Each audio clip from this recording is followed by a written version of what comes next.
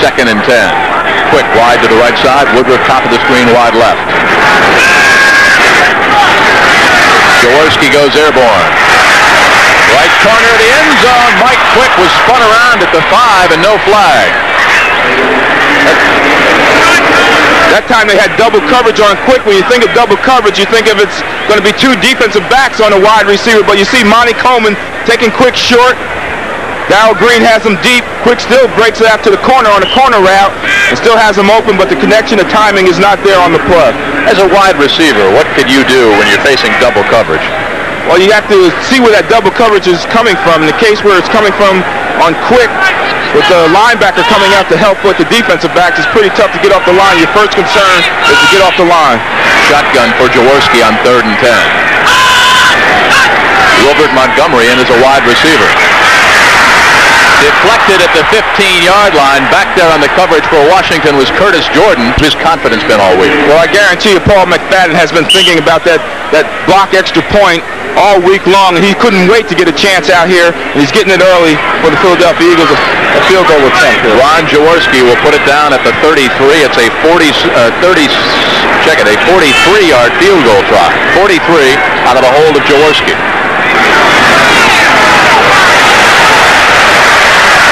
Eagles lead 3-0. His confidence was just fine. So the 2 Youngstown Staters, Ron Jaworski, who's been a big inspiration to Paul McFadden all season long, talked to him this week, and he said very pointedly, look, let's not let that blocked extra point get in the way of the rest of our season. Jaworski's hold, McFadden's kick, and the Eagles lead 3-0 after the Mike Nelms fumble. Banners lay down, break down Birdie on the hot side of town. He likes it. Light beer from Miller. Everything you always wanted in a beer. And left. Football's top passers will be on display. Heisman Trophy candidate Doug Flutie leading the Boston College Eagles against Bernie Kosar and the Miami Hurricanes. I'd like to try to play defense in that one. That's at 2:30 Eastern Time. Then on Saturday, Notre Dame and the Fighting Irish invading the Coliseum in Los Angeles to take on the Rose Bowl-bound Trojans of USC. That's Saturday at 3:30 Eastern Time, and it's all on CBS. Theismann looks over 1st and 10 from his own 25. And he's got Calvin Mohammed up near the 30-yard line for a pickup of 5. It's 2nd and 3-4 led by Dennis Harrison and Ken Clark in the middle. Ken Clark having a Pro Bowl season.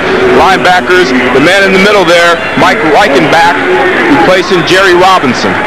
And the secondary missing your old nemesis, Roynell Young. Yes, but they got one of my other old nemesis there, Herm Edwards, there in the secondary. Theismann bends in on 3rd and a long 2. Out of the pocket, and he slides for a 1st down.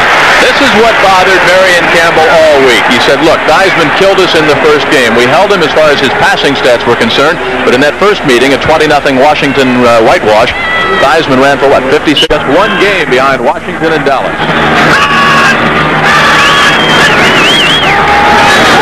Jaworski, Tony Woodruff. Bumped down at the 42, but that's a 1st down for Philadelphia. Rich Malott out of Penn State was back on the coverage, but Tony Woodruff with 5 catches last week against the Dolphins, just a little out.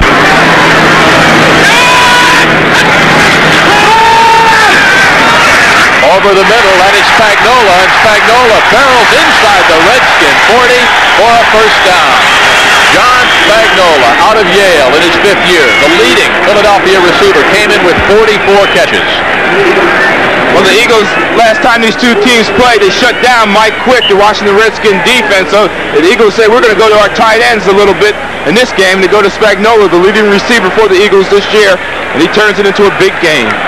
And you mentioned going to the tight end, something Philadelphia could not do last year. Of course, John was out a year ago. He was a patient, not a player, recuperating from cervical disc surgery in his neck. Could have been a career-ending injury. Jaworski hands off to Wilbert Montgomery. And little number 31 stutter steps to the 35-yard line for a pickup of 4. Fans have climbed back into it. First of all, they intercepted a pass, and that led to this touchdown run by James Jones, and now it is 10-7. Chicago's still in the lead. Back to Jeff. Well, Brent, you know there's one thing that Monty Clark's team will not do, and that's quit. They were behind last week 28-0 to these Redskins. They came back and cut it down to a 28-14 deficit. 3 times were inside the Redskins' 20-yard line and came out with no points. Here goes Montgomery again. Nowhere to run. Boy, the float football, and the Skins have got it. Only Montgomery's third carry of the game. Great defensive job by the Skins to string it out, and Charles Mann, big number 71, covered that loop. New Jersey. All right. You wore number 15 back then, right? That's right. And Joe wore number 7, of course. 3rd and 3. Didier in motion. Didier dives for a Washington first down. Clint Didier. Of course, Thanksgiving and football go hand in hand, and we've got a good game for you. From Pontiac to be the Lions and the Green Bay Packers. Packers have got their hands full with the Rams this afternoon, but Green Bay, they still think they've got a wild card possibility, maybe even a real shot at winning that NFC Central. Of course, the key thing right there, it's a noon start, so while you're basking in the little bubbly and cooking that turkey on Thanksgiving, watch Brent, Irv, Jimmy the Greek, and the NFL Today, Thursday, here on CBS. Shotgun for Jaworski. Incomplete and almost intercepted. Robert Montgomery just does not seem to be mentally in this football. Jaworski also hurt on the play. It's just a simple pass play. We got two players, a player on each side got hurt on the play. Jaworski must have got a finger in the eye or something. He's really hot. He's screaming at Jim Tunney, wondering where the roughing the passer call is. I think he got a finger in the eye, and that's very painful, believe me. I've had it. I've experienced it. Redskins just awesome on defense. They ran Gary Danielson's bell last week. Gary hardly remembered the first half. Redskins have a very aggressive defense. They take pride in hitting and knocking people out of the games, especially Philadelphia Eagles or Dallas Cowboys or New York Giants, anybody in the NFC East. Darrell Green is down at the 43 of Philadelphia over in front of the Eagles bench. Jaworski being attended to out there by the Philadelphia medical staff, and Jim Tunney has indicated we're at the 2-minute warning. A 43-yard Paul McFadden field goal and a 4-yard touchdown toss. Theismann to Didier, 7-3. Redskins on top, 2 minutes to go before halftime. Gastineau. New York Jets defensive lineman, very active in children's hospital work. Jaworski will hold for Paul McFadden to pull Philadelphia to within a point. A 34-yard attempt by the barefoot rookie out of Youngstown State. Hash mark near side, and the crowd will tell you. 7-6 Washington as we head to halftime. 1 second left on the clock. You know, as you look at Paul McFadden over there, his teammates were so enthused and so encouraging all week long, because it could have been such a tough week for the young kicker after having that extra point blocked, but he said everybody was just wonderful. You know, the press and everybody else, the fans, everybody else is going to get on you for missing something like that, but one group of people you look for comfort, and he got that, was from his teammates, and that was a big plus for Paul McFadden. That's why his confidence is still up and why he has 2 field goals here today. I asked him if he heard from his parents at all, and he said, my brother was watching the game on a satellite dish and had to relay the information home. When he called home, it was like somebody had died in the family. Everybody was so down, but they got back up this week. McFadden, a very soft-spoken young man, and a former Youngstown State Penguin along with Ron Jaworski. I wonder how it feels kicking with no shoe or no sock on. Well, he's the second barefoot boy in Philadelphia. Tony Franklin was sent packing up to Foxborough and the Patriots. You know, when he kicked at college his freshman year, he kicked with a sock on. His last 3 years was really when he developed the barefoot routine. And, he saw Tony Franklin kicking barefoot on television, and that's what gave him the idea. 1 second left. Eagles don't want to have a big return, so they'll kick the squib kick, and it goes to number 35 for the Skins, Keith Griffin, the rookie out of Miami of Florida, who gets chased out of bounds in front of the Eagle bench. We're at halftime. The Washington Redskins, a touchdown pass, Joe Theismann to Clint Didier for 7 points and 2 Paul McFadden field goals for the Eagles. 7-6 Washington. Scores and highlights with Brennan Irv coming up. Keeping Weekend Feast on CBS Sports beginning Thursday with a traditional NFL matchup between the Green Bay Packers and the Detroit Lions. Friday, college football. Heisman candidate Doug Flutie will lead Boston College against Miami. Saturday, coverage of NCAA basketball tips off with Louisville against Indiana. Then Notre Dame and USC renew their spirited football tradition. Sunday, an NFL doubleheader featuring San Francisco against New Orleans. All Thanksgiving weekend on CBS Sports. you're an Eagle fan, you're wondering about that call. We'll take another look at it. But first of all, some of the other scores now around the league. The Dallas Cowboys with their hands full up in Buffalo. Still 7-3, and it was Greg Bell who gave the Bills their touchdown against Tom Landry and the Cowboys. The number 1 draft choice out of Notre Dame goes 85 yards. This is the longest run from scrimmage in the league this year, and so far it is the only touchdown that has been scored in that game. Gary Hogeboom quarterbacking the Cowboys right now, who are behind 7-3. Seattle and Cincinnati and the red-hot Seahawks are rolling over the Bengals, 17-3 in the raw weather in Cincinnati. They are at the half.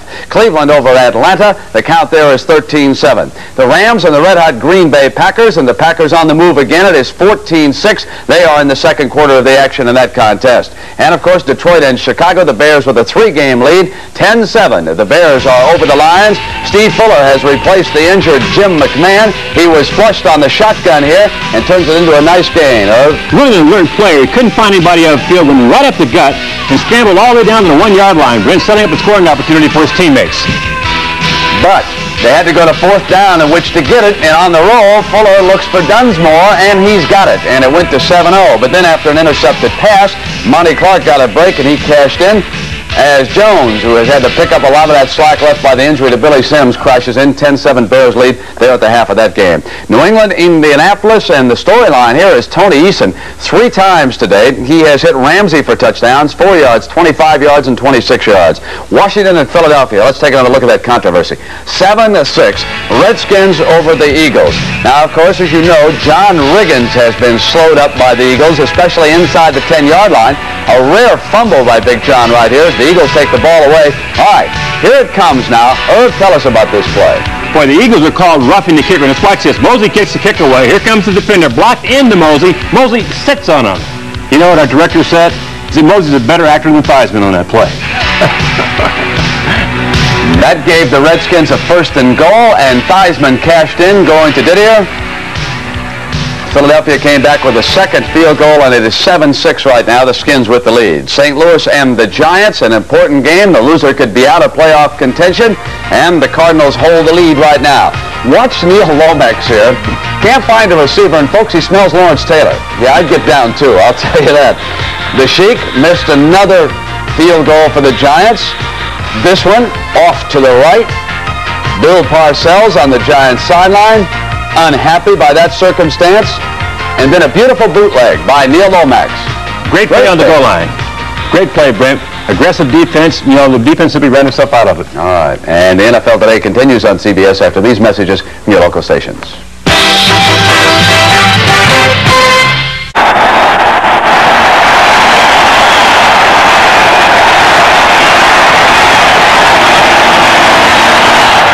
The rookie out of Cheney State. What a move at the 25-yard line. Andre Waters, and what speed. Jeff Hayes, the punter, had a shot at him. Anthony Washington from Fresno State could not catch up.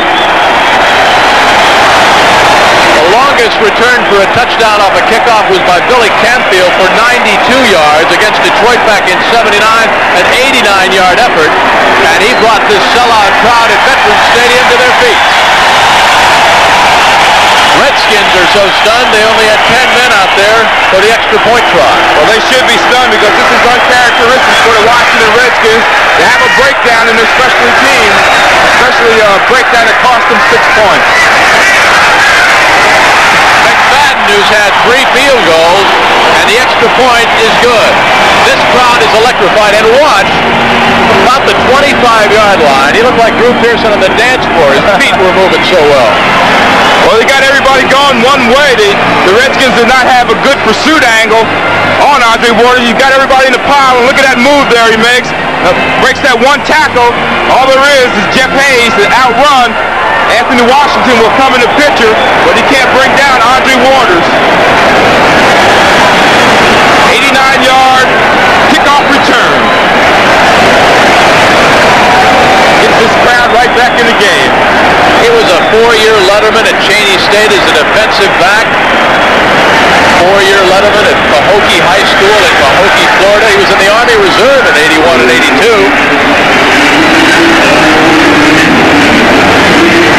Showed some speed there too.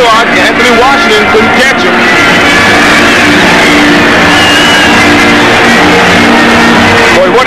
for a rookie in a tight game, NFC East battle, Washington, Philadelphia, and he runs a kickoff back 89 yards to give his team back the lead 16-10. You don't think he'll get a game ball? Right now, the concern all over the faces of Joe Theismann and Joe Gibbs. They knew coming in they would have their hands full after looking at films of the Eagles against the Dolphins. Well, they're thinking now what they got to do to get back in this football game, get their football team back on top. They're not going to panic yet. There's only 5 minutes left in the third quarter. Still got a lot of football to play. McFadden, the barefoot boy, the rookie from Youngstown State, a high end-over-end kick taken by Nelms across the 25. Down at the 26-yard line, and listen to the crowd. A big doubleheader week by second down and 8. Good pursuit by Greg Brown, Sporting News. And it pointed out Greg Brown wasn't going to be pushed around anymore. Well, Greg Brown had said he had enough of Joe Jacoby, 300 pounds, so Greg Brown went out and beefed up to 260 pounds, and he doesn't get pushed around anymore. We told Greg Brown about that newspaper clipping. He said, I didn't know Jacoby admired me that much. 6 defensive backs in for the Eagles. Theismann unloads. He's got Didier at the 35. And Didier is pounded backwards. The first Eagle to get there was number 48, Wes Hopkins, helped out by Ray Ellis. Boy, what's some fierce hitting going on. These Eagles are fired up. It's a short pass to Didier. He caught this pass all through the first half, but he can't hold on this time. It gets leveled by Ray Ellis. Wes Hopkins. Should have known. Wes Hopkins in on that hit along with Herm Edwards. Out. This is a very physical football game, Jim. Hayes and what he's done this afternoon. It is always difficult to beat the same team twice in the same season, especially if you shut them out. If you humiliate them the first time, that revenge motive, and the Eagles told us about that. They were mad this week. That's what happens in the NFC East. You have these types of battles. Whatever happened in the first game, throw it out the window because we got a new encounter here. Great hang time by Hayes. Cooper catches the ball at the 33. Philadelphia retains possession. It'll be 1st and 10 for Jaworski and company. We've got a dandy going on at sold-out Veterans Stadium. The Eagles by 6 over Washington, but we've got a long way to go. 3:06 left to go, third quarter. 3 generations with blanket protection for their lives, homes, families, cars, and businesses. Nationwide is on your side. This telecast presented by the authority of the National Football League. It's intended for the private use of our audience. Any rebroadcast or other use of this telecast without the express written consent of the Philadelphia Eagles and the National Football League prohibited. 10:41 left to go in this football game. A 6-point Philadelphia lead. The stats on Ron Jaworski. Hubie Oliver, the Rock Man. United Way across the country.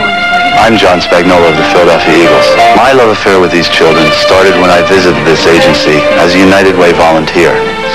I want to tell you about just one child. Her name is Julie. In 1971, she heard sound for the first time in an agency just like this. But that wasn't the end of her story. Today, she's a track star winning medals, and she has a dream to someday be running for the gold as an Olympic hopeful. Julie Barkey! And now I'd like you to meet Julie. Here she communicates as a United Way volunteer, helping children who face the same challenges she faced. With your help, I know they're going to make it. So thanks, because thanks to you, it works for all of us. The United Way. I love you.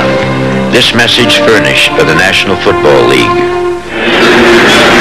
They have just fixed the clock here at Veterans Stadium. It was out for one play. There is the time remaining. And, of course, the Redskins with 2 timeouts left. Coming up next, Brent Irv and Jimmy the Greek for the NFL postgame show, scores and highlights from around the NFL today. And there's some big upsets. Buffalo over the Cowboys. Try that one on. The Giants stuffing St. Louis. There'll be a logjam again in the NFC East. Theismann trying to pull it out. Unloads, and it is dropped at the 43 of Philadelphia. Benz. That streak would continue. Theismann looks at 3rd and 2. Good protection. Incomplete, and almost it is!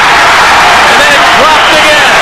A hot potato that Anthony Griggs tried to run with before pulling it in. It's the old volleyball drill. The wide receiver batted it up in the air. A couple of Eagles had a shot at it, and Griggs could not pull it down. Well, it looked like they were playing volleyball on this play. They're trying to go to Don Warren on the play. It hits him. He drops it. That's one. Hit the linebacker Reichenbach there. That's two. Jody Schultz, three. Griggs, four. Almost pulls it in. Five. He touched it twice. The ball game on, no do not. Jeff Moore is the running back. Didier wide left. Mohammed wide to the right with Art Monk. Redskins need 2 yards for a first down or turn out the lights. First down, Washington into Eagle territory at the Philadelphia 49. Jeff Moore.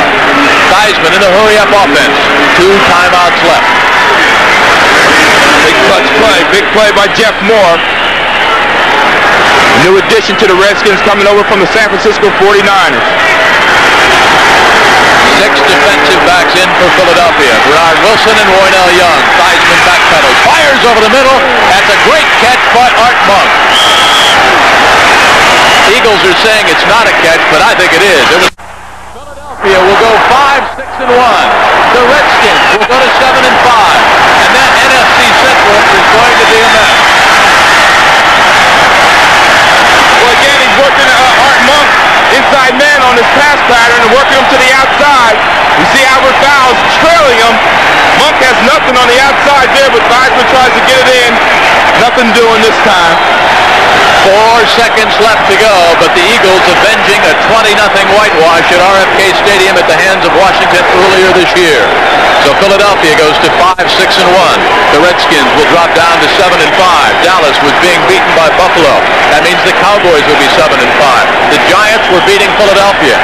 Brent and Herb will have scores, standings, and highlights coming up on the NFL postgame show. It's been a wild and woolly one here, and it's a wild day around the NFL. Ron Jaworski will fall on the ball, and this game is just about into the record book.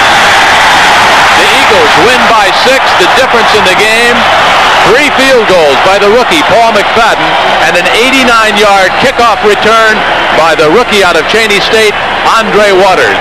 Philadelphia by 6 against the Skins. We'll return to a sold-out Veterans Stadium in just a moment. Pretty performance by Philadelphia defensively, forcing 6 turnovers by the Redskins. Well, it's great defensive effort by the Philadelphia Eagles. It's like the Philadelphia Eagle defense of old. They give you a lot of yards, but they wouldn't break. They really held tough, and they really put some pressure on Joe Theismann and made it tough for him this afternoon. Theismann 3 interceptions, Riggins with 2 fumbles, 6 turnovers altogether, 124 yards in penalties against the Washington Redskins, the most by a Joe Gibbs coach team. 16-10, the Eagles on top over the Redskins. The NFL postgame show continues. We go to New York, and here's Brent Musburger. All right, we welcome the Washington-Philadelphia audience. They have joined this postgame show, too. The big story right now, less than a minute to go up there in Dallas. The Cowboys have not scored a touchdown. If that score holds, it will be the first time since 1979 against the Steelers that the Cowboys have not scored at least 1 touchdown.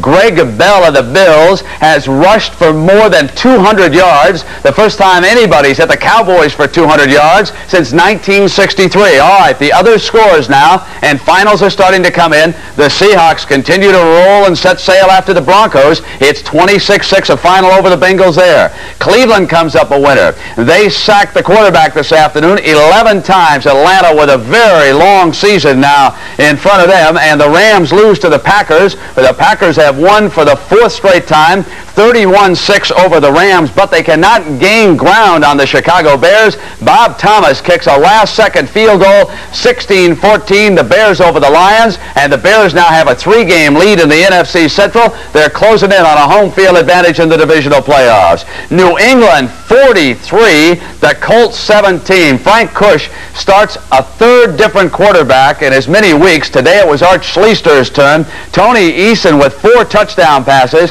3 of them to Derek Ramsey, 4, 25, and 26 yards. Philadelphia over Washington, of course, 16-10 is the final there in that game. And the Giants come away with a 16-10 victory. These games are just underway, scoreless for the 49ers. The Jets have scored on Houston 7-0 over the Oilers. Miami and San San Diego. And let us now at 14-3, Bills over the Cowboys. Time running down. The Bills closing in on their first win of the season as the clock runs down. And let's listen now to the crowd up there in Buffalo.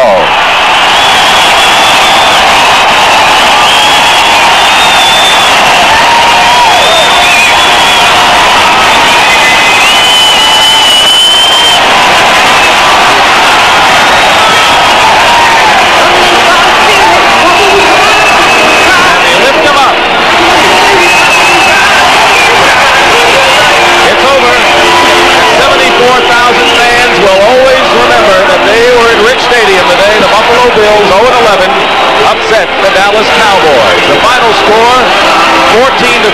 The hero, Greg Bell, without question. An 85-yard touchdown run on the first play from scrimmage. He scored both touchdowns, gained 206 yards. And so the Dallas Cowboys find themselves in a three-way tie for first place with the Washington Redskins and the New York Giants in the NFC East. And the St. Louis Cardinals fall back by a game, and the Philadelphia Eagles are going to be saying, oh, why couldn't we have gotten the Dolphins in overtime?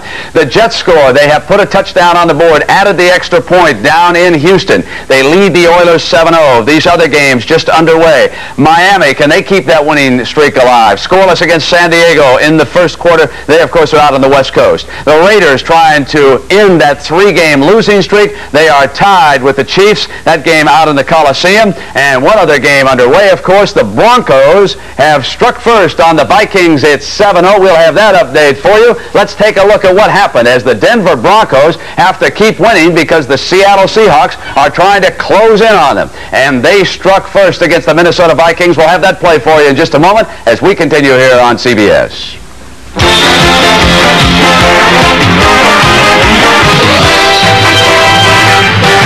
Wilhite scores the first touchdown against the Vikings. A little bit of a delay. Off to the left side, busts on into the end zone. They add the extra point out there in Mile High Stadium, and it is 7-0 now. The Broncos lead the Vikings. The big story, of course, is in the NFC East. We've got a three-way tie for first place. The Giants have climbed back in by beating the Cardinals 16-10. The Cardinals fall a game back. Both the Cowboys and the Redskins lose. And let's send it out to Pat and John. And Pat, let's see if you can sort out the wild NFC East for us. Well, not really, Brent. We're still trying to put it together and try to figure out who the teams have got left to play. John, what do you think? Well, of course, I've always felt that the Redskins had the best schedule, but as you find out today, it doesn't make anything. The Cowboys go up, they lose to Buffalo, the Redskins lose to Philadelphia, the Giants lost last week to Tampa Bay. They come back, they're in it. I don't think you figure it out. I think you just sit back and relax and enjoy the rest of the season. I think we plan to do that. We had a chance to talk to Phil Simms, the Giant quarterback, just after the game was over. You know, it's been a very difficult month for the Giants. They played the Cowboys, they beat them. They played the Redskins, they beat them. Then they lost to Tampa, and now today they beat the Cardinals. They said they had hoped to win 3 out of 4, but they didn't know which 3 out of 4. Here's what Phil Simms had to say about the development. We're to be realistic about that. 5-6-1. I agree. We're headed for the last Sunday. The big upset, as far as that division is concerned, has to be the Dallas Cowboys not even scoring a touchdown against the winless Buffalo Bills. Now, Jack Kemp, of course, he had his number retired up there in Buffalo, the congressman, and then the Bills exploded. It was Greg Bell, their number 1 draft choice out of Notre Dame. 85 yards, and on the day, 27 carries, rushed for 206. First man to hit the Cowboys with better than 200 yards rushing since Jimmy Brown in '63. He also scored the second touchdown. Joe Ferguson swinging it out there to Bell, and Gary Hogaboom could not get the job done. And what an afternoon for Kay Stevenson, who was under fire up there in Buffalo. Now, let's send you back to Buffalo. Hank said that if the Dallas Cowboys don't come in really concerned about the Buffalo Bills, they're going to be caught short, and they were. And Hank, and you said Buffalo had to run, and they did, and we have Greg Bell down on the field. Well, I tell you, it was very important for me to have a good game because, you know, the weather is bad up here and it's very cold. And we needed a rushing game, and it felt great just really to get the first win for the veterans. And of course, the drama continues to unfold around the league. Already set out there. It's going to be Ohio State, which won yesterday, taking on USC. Now in the Cotton Bowl, Boston College has made that its first choice. Texas must meet Baylor and beat them, along with Texas A&M. They'll be there. The Orange Bowl will be Washington or South Carolina. Carolina, as it now appears, against the winner of next Saturday's Oklahoma State game, the Sugar Bowl. Nebraska now has the inside track there. Florida, if it gets the approval from the SEC, remember they're going on probation, they can still knock the Gators out. It could be Florida, Nebraska, but if it's not Florida, LSU or Auburn will wind up going to the Sugar Bowl in that situation. Now we have the New England Patriots rout the Colts 50-17. The Patriots are now 8-4, and they've got a shot at a through. And it was Steve